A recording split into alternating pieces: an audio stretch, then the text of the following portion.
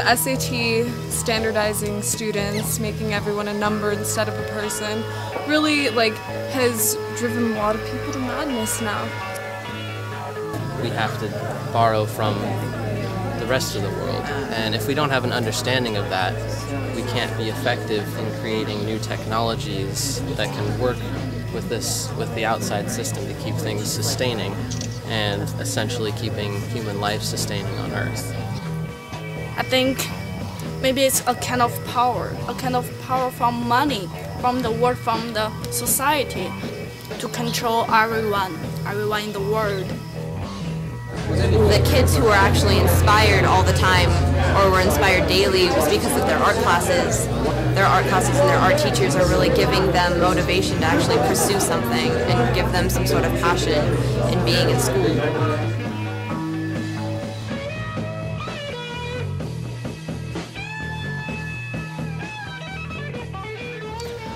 My piece is a hand, a big, heavy, white hand.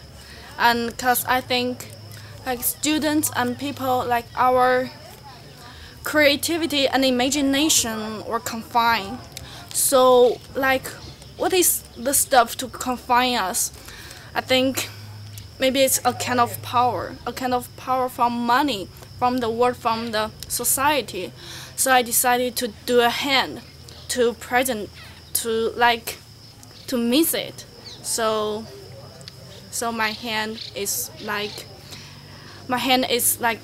kind of symbols, a kind of power to control everyone in the world. I did this piece. It's of a young girl in a Catholic school outfit painting out a picture of a punk-looking girl, and it's supposed to symbolize mainly the dress code and sort of standardization of scholars in any school system.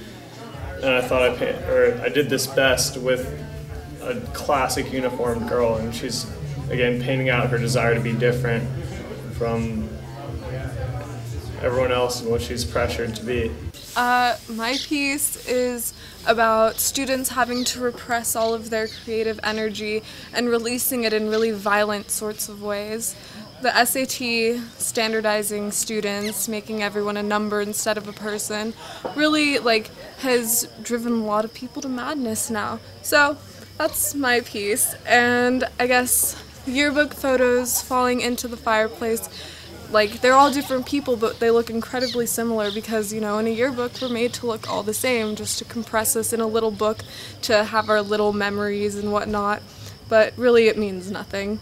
So that's falling into the fireplace and then blowing out the SATs, because that's what's taking over our world.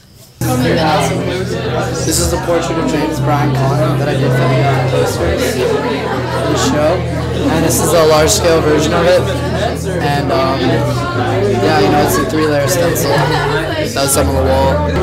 We were meant to make backpacks that symbolized us. So my backpack over there has a bunch of stencil cuttings and X-Acto knife blades and the paint I used for this stencil, as well as the posters and some graffiti caps. And then there's another student's backpack over there, which is also kind of similarly themed, and they sort of represent the two different sides of street art. The side that sort of remained kind of a criminal activity, and it's also about the sort of, I guess, the way of life that it's commonly associated with it. And then on the other side we have the stuff that Shepard Fairey has done, who was the guy who did the Obama image. The Obama poster. He's sort of started this whole other more, I guess, accepted version of street art that has kind of skyrocketed and kind of started an industry, and it's just interesting going between the two, because really they're really connected, even though they both ended so differently.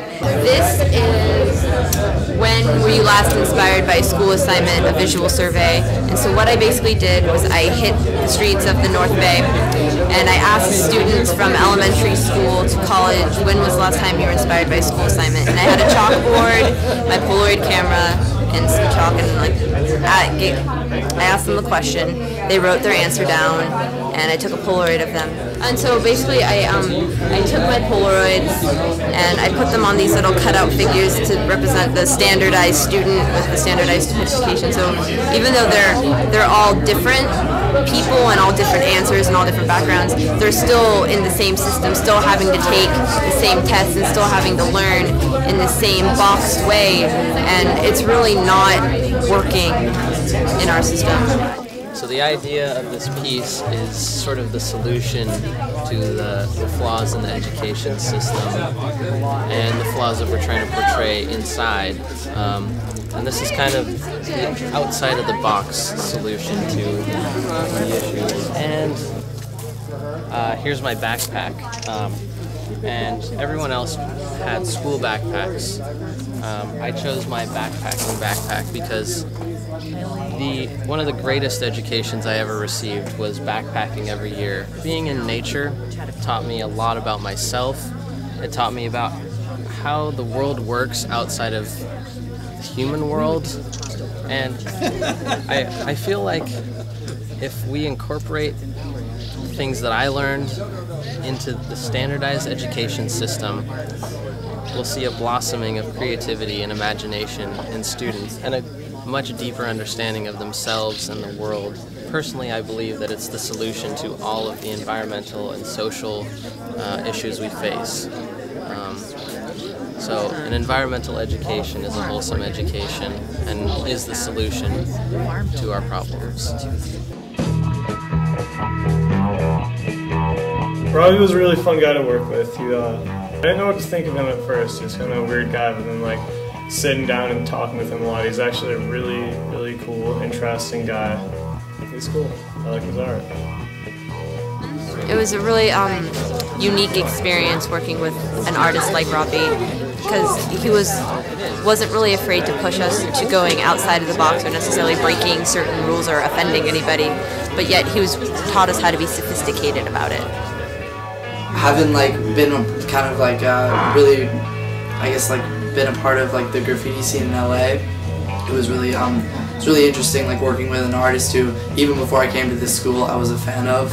I was a fan of his work, and so I mean that was just really cool being able to work with an artist who I had I really respected.